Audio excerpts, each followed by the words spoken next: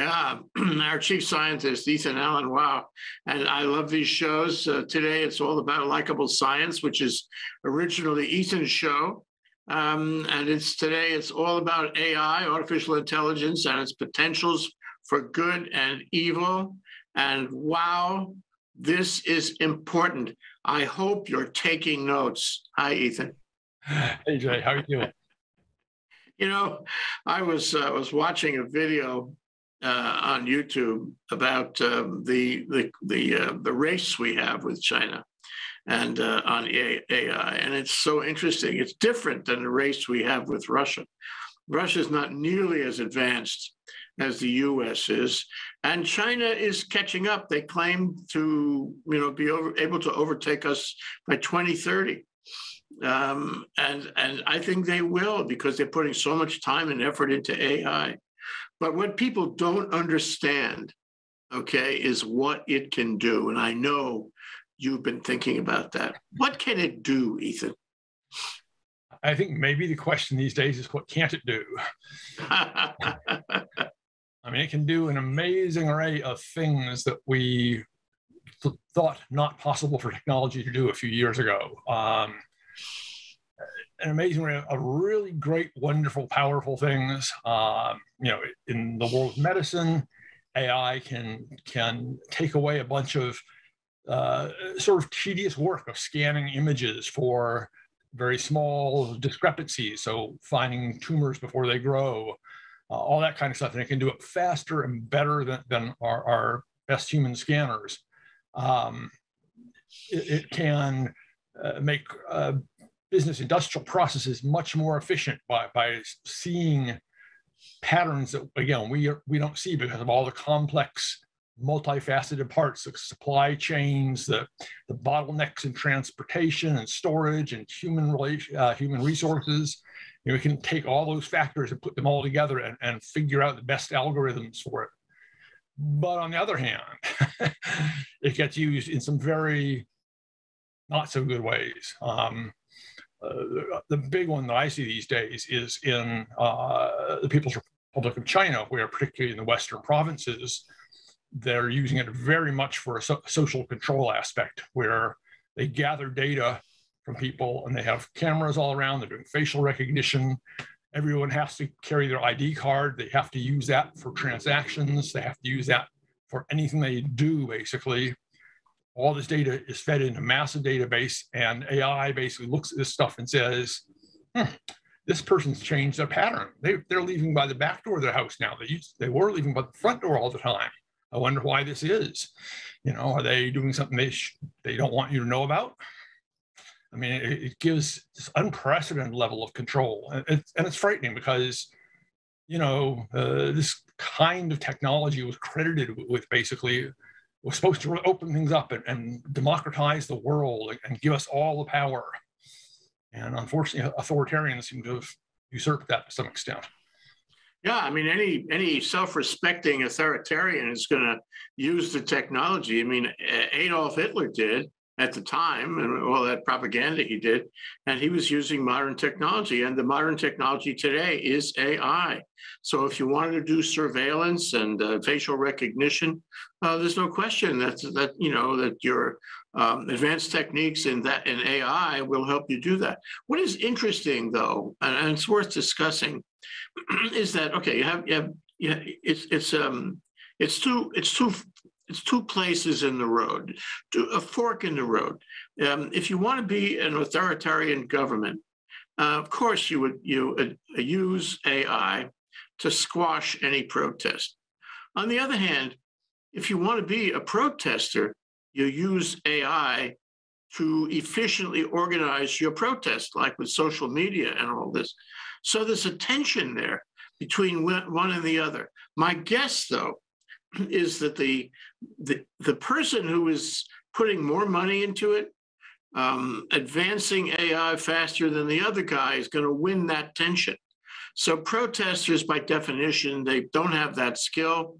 Governments do, or they can get that skill.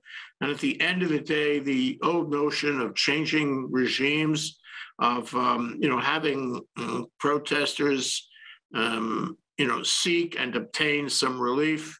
It's not going to work.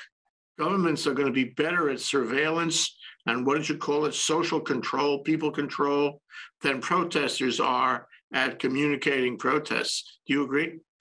Absolutely. And it's why our governance of AI needs to be put in place, and we need to be working very hard on that. And I saw an article today that suggested the European Union is actually now essentially by their own rules going to have to dump a whole bunch of data that they have sort of inadvertently gathered or gathered without realizing they were gathering it on people, and that under their own rules they're not allowed to gather it. And good for them. I mean, good for them. That's great.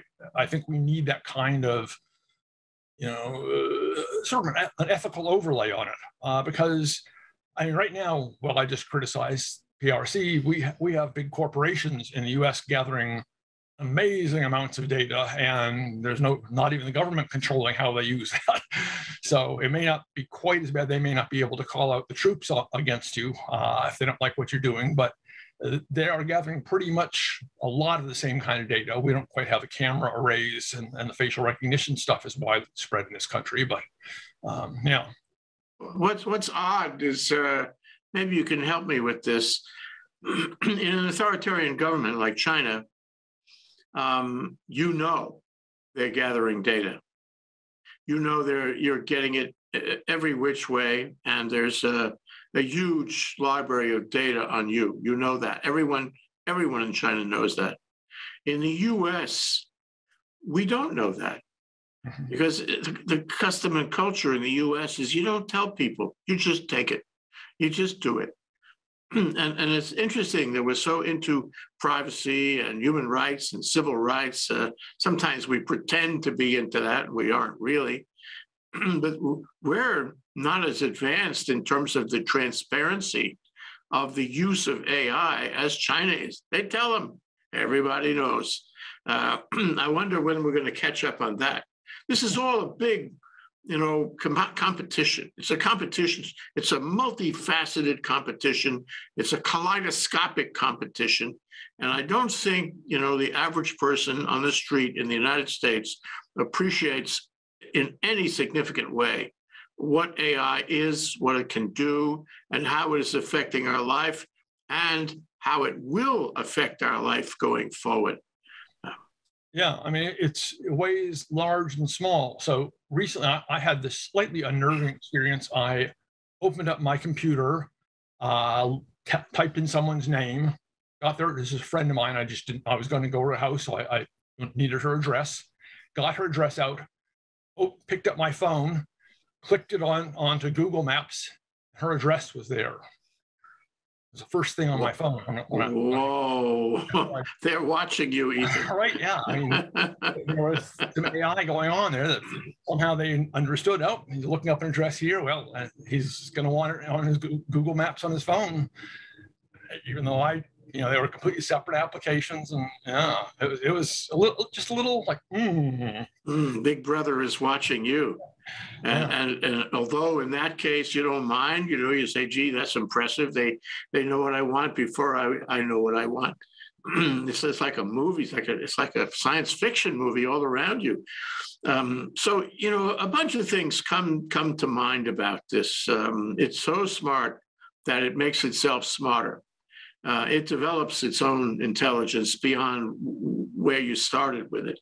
It's remarkable, at the beginning. I mean, I took a little program one day, was organized by Kamehameha Schools, and they had some technology people there from Ocean, as I remember, and they were telling us, the fundamental principles of comparing images, comparing one piece of data against another. And you compare these different things you're looking at a very, very high speed with a lot of processing power. And you can make the matches. And when you make the matches, you have a little conclusion. And then you multiply this times a zillion, and you get the most remarkable computing power ever imagined in the world. I mean, you go through hundreds of millions of comparisons in a second. And then at the end of that processing, they know a lot. And it doesn't have to be comparing facial recognition in Xinjiang rather. It could be, comparing one virus against another. It could be solving the mysteries of cancer. It could be, anything where the human brain is not capable of doing it, even a group of people not capable of remaining rational, cool, calm, collected, and making those zillions of comparisons. So this suggests to me something I've thought about since I started practicing law. You could have a little black box that would make legal decisions. It could look at every precedent. It could apply the precedent. You can say, oh, Jay, come on. That's not appropriate. We are human beings and we have feelings and we have cultures and we have all of these human attributes. You can't let a little box tell you what the law is. Oh, really? I think it's coming. The other thing is you can go one step further than that and you can say, how about governing us? How about running Congress, for example, or being Congress? A little about that big, a little black box. Query, would that black box do better? Yes, it would. It's got to be in the future somewhere. The problem is it's going to get there only by some dystopian process. It's not going to get there because we had a big vote around the country. People don't understand. But one day we'll have a dictator, I think. That's the future. And a dystopian world that will follow that will be the little black box, which is controlled by the autocrat. And he may be a benign autocrat, hopefully, or at least not too evil. But I think if you can solve these problems we're talking about, you can solve any problem. And China believes, and China is investing a lot of money into AI, that AI will rule the world in a few years. The competition will be resolved where any question. I mean, for example, they want Taiwan. Okay, we know they want Taiwan. So you could put it out in a combat information center. What are our options? How do we get Taiwan? We could do this, we could do that, we could do that, this, and we could have a time frame, and we could deploy people and equipment and weapons, and tell us, Mr. AI, what is the best approach?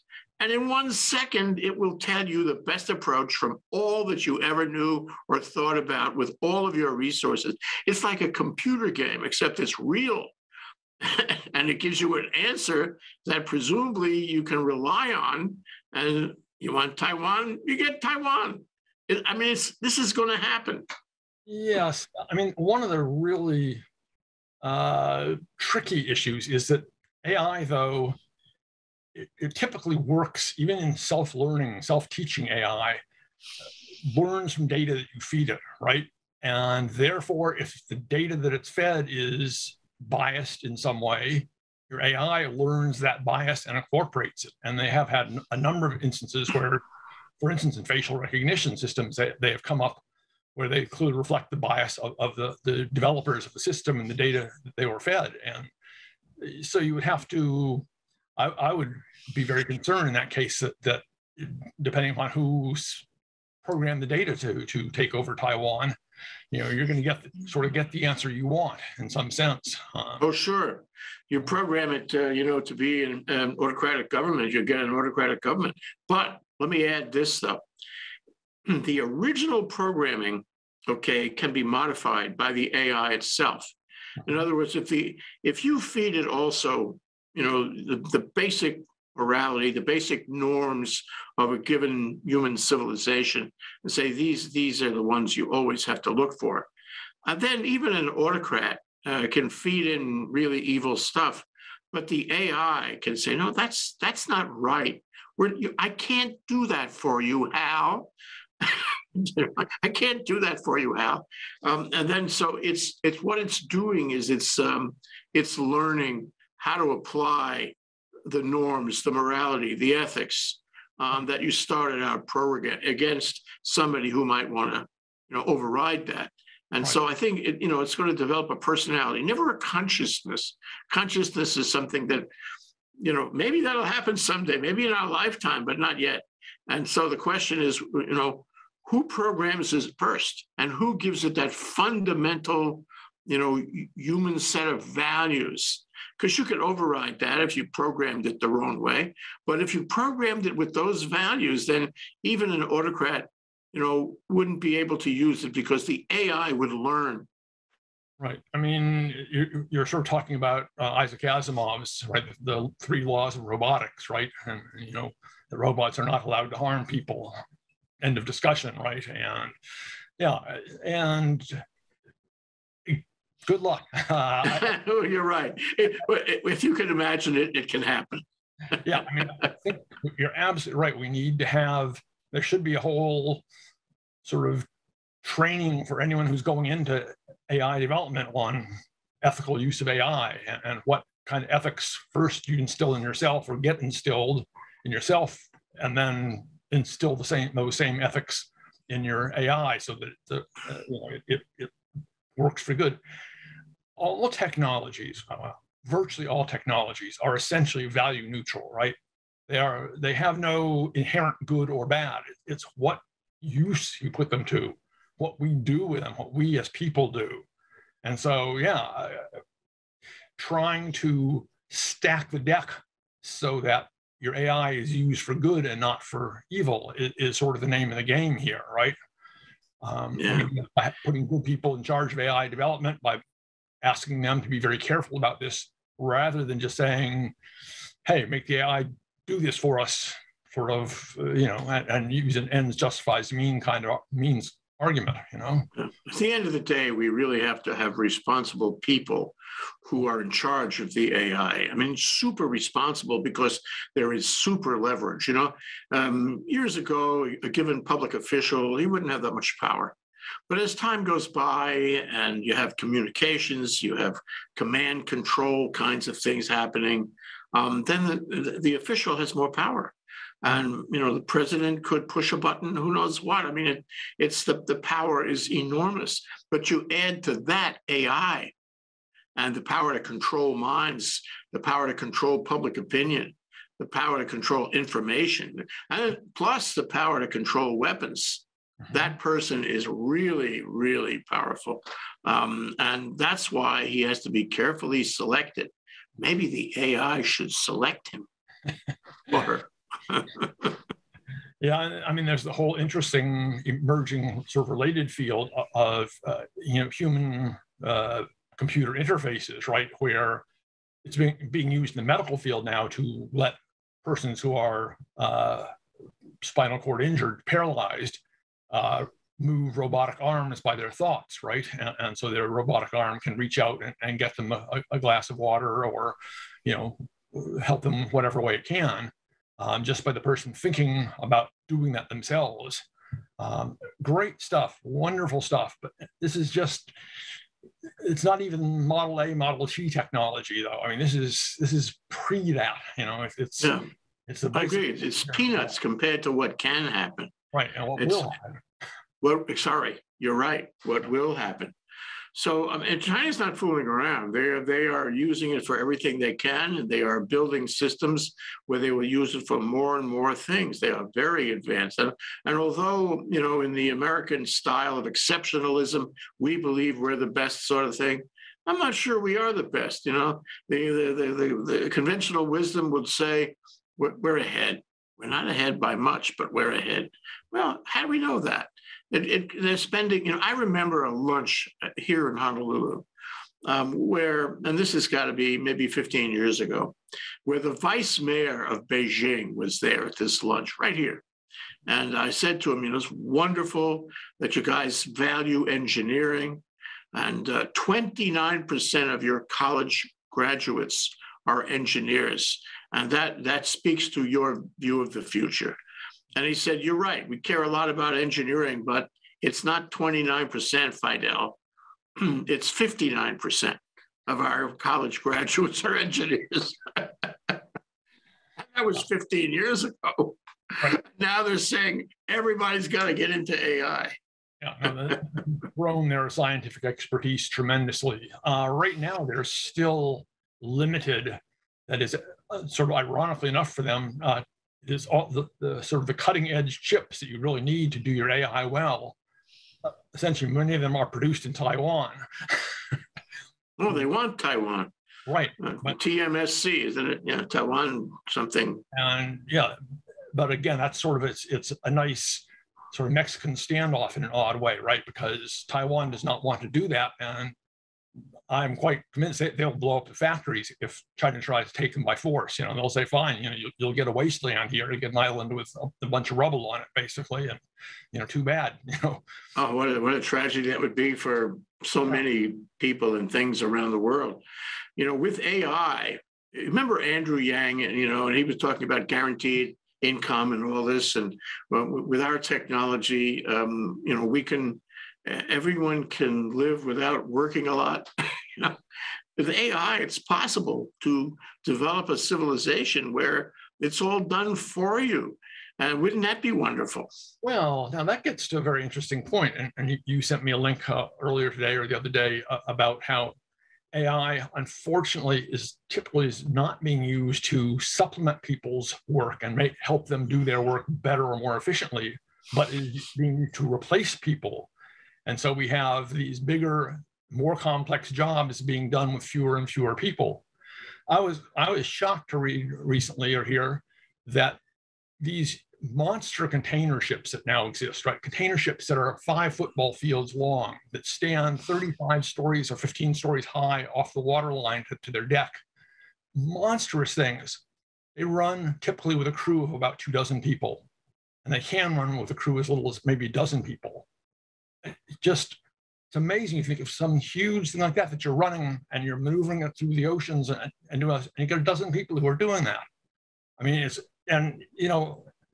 a Roman galley took, hundreds of people to run out, right?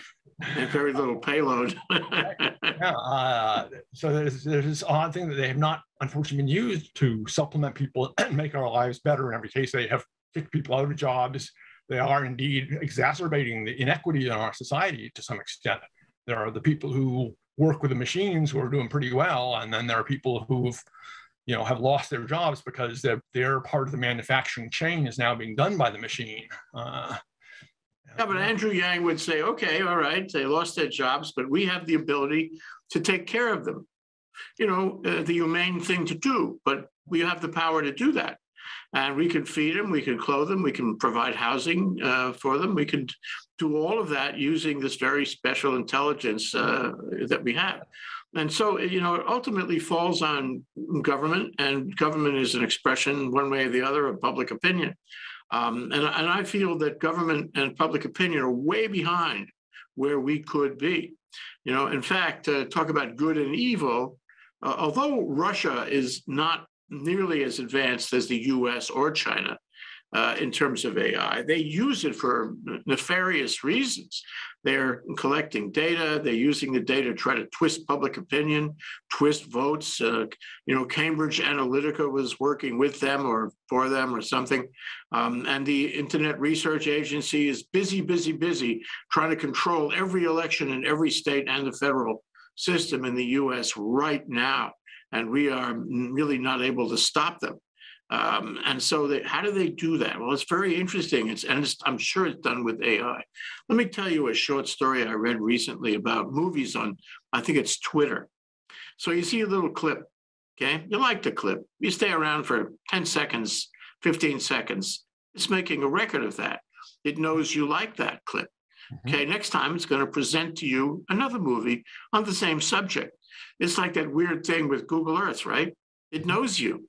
And so it's going to evaluate your taste and maybe your political position too. And it's going to put you in a bubble if it wants. Okay, and that's what the Internet Research Agency is doing. They don't care who's right and wrong. They just want to divide the country. Right. And they do this by putting you in a bubble that seems appropriate for what you are reading and thinking and watching. And it's not rocket science, but it is using AI. And so I think they have done a lot to create the division in our country, and they're trying to do more of it because it's the new kind of war. It's AI war. And if they can divide us all, they can neutralize us as a great power. Yeah, I guess I would characterize it more as it's the new generation of information ops. Instead of just showering out propaganda, you create the truth. I mean, the classic movie Wag the Dog, right? This is becoming all too real, that we are able to create the illusion of reality. And since we live in a world, sort of this post-truth world, where nobody really seems to care much about what really is the truth, if you can get a good, engaging story that sounds like it might be true, and particularly if it and get some people really good and angry, it'll spread like wildfire. Everyone will believe it, or enough people will believe it. Its truth value no longer counts, sort of. And that's only with AI now being able to start manipulating images in incredibly sophisticated ways. So if somebody takes some ThinkTech clips, watches you for about 20 seconds on this clip, and they can then fairly quickly and easily extract you, make you appear to be saying anything they want you to be saying, making any gestures they want you to be making. And that a few years ago, that was possible, but that was a big, complex, expensive thing to do. Now, as I understand it, there are sort of essentially there are apps you can buy to do that, and you can buy them fairly cheaply. This is a frightening thing. This is just going to degrade the world of truth, and it's just all of it's already happening. Oh, it's happening, but it's the pace of it is accelerating in an ugly way now, and it's getting into realms where it's going to become more and more difficult. Yeah, and you lose you become you lose your ability to do critical thinking.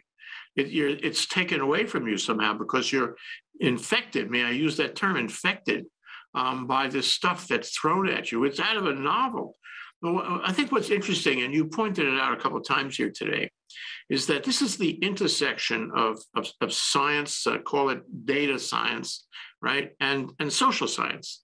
And when this machine, this AI machine, creates a story that it wants you to believe, that it sends to you because it thinks you're vulnerable to get into that bubble, it's not accidental. It's not like some kid in the Internet Research Agency in Moscow is designing the story. AI is designing the story. It's got a bunch of options. What do we tell Jay Fidell today that he will believe? And they know enough about me and about the world I live in to create a story that's completely believable. Right. And that's the magic. Yeah. If they know, for instance, what makes you angry, and they know that you'll tend to resend things that make you angry, then hey, they'll send you stuff to make you angry in the way they want you angry, to make you angry at the things they want you to be angry at, and know that essentially it will not have only infected you, as it were, you will now go off and affect a lot of other people, right? Because you're an influential guy, So it is very hard. I would take issue with the fact that it doesn't. I would argue it does not destroy critical thinking or even degrade it. It forces us to be more critical thinkers. It forces us to hone those skills, to use them to the best of our ability, to not believe necessarily what we see, to think carefully about why we're seeing that, where did that come from, who might have sent that, for what reason, and what is the evidence that supports it, what's the context it's being presented in, what are counterexamples to it that might suggest it's not true. Forces us to and if we don't do that, and unfortunately there's no evidence that people do much of that anymore, yes, then it's, I'm not optimistic for the future. Well, I want to get to that, but let me just throw the name Fox News on the table here.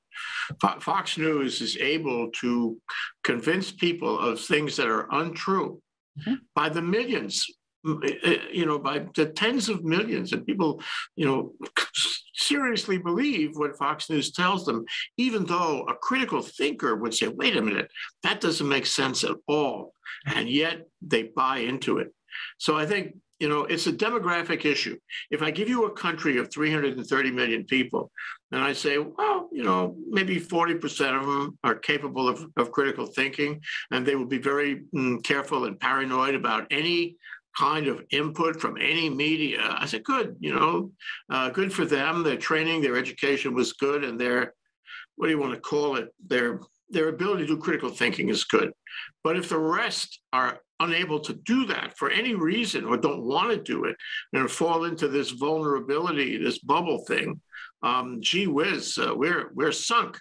And the notion of democracy really is based on critical thinking, the individualism of the early exceptional US, where people would actually talk to each other personally, argue with each other, take issue, and come to some kind, I don't want to say consensus, but at least some kind of critical thinking experience.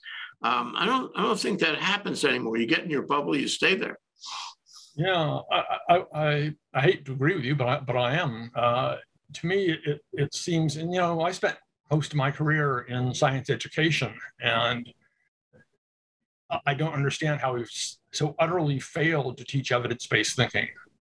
So many people, so many of our leaders in Congress, in the Senate, are blatantly ignoring evidence and choosing to promote a viewpoint that has nothing to do with reality, has nothing to do with the truth, has nothing to do with the evidence that is there, and just going down this path that they, for whatever reason, feel is appropriate.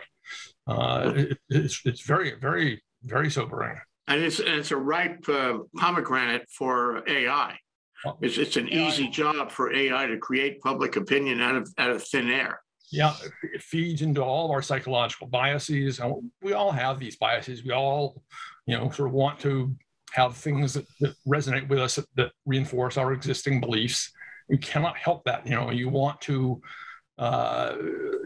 you will think that arguments that coincide with your own beliefs and wishes are better arguments than those that don't. I mean, just, these are our human biases. That they are there, and we're wired that way in our brains, and we need to be aware of that. We all need to sort of, again, watch out for it in a very critical thinking, sort of metacognitive way, right? Yeah.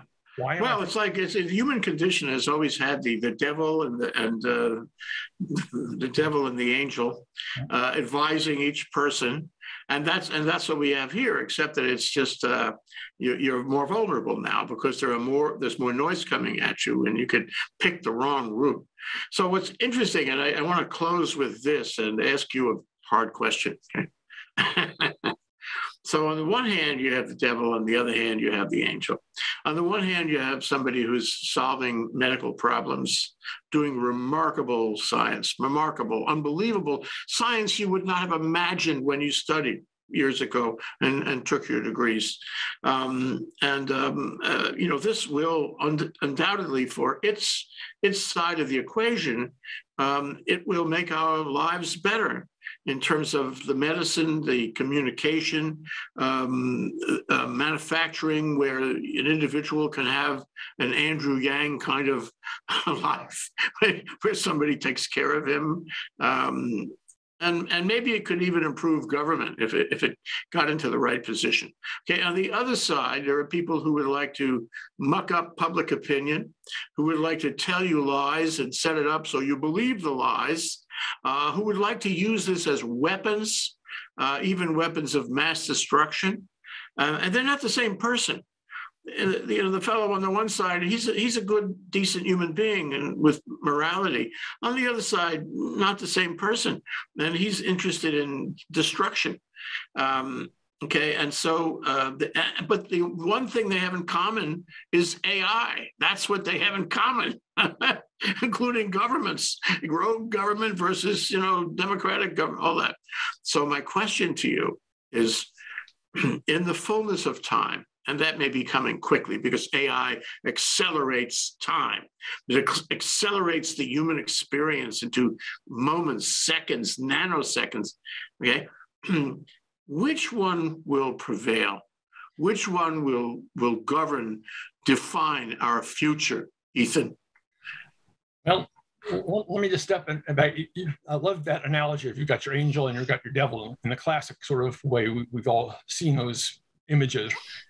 In this era of information overload, it's as if you have actually several angels sitting there on your shoulder, your own internal ones and some external ones too.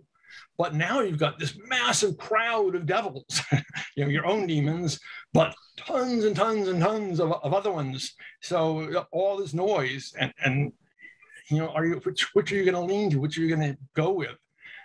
Again, I'm an optimist. I ultimately believe we will work as human beings to do good. Our technology will ultimately help us. But I suspect we may be in some very rough patches before we get to that utopia. Utopia versus dystopia. There you have it.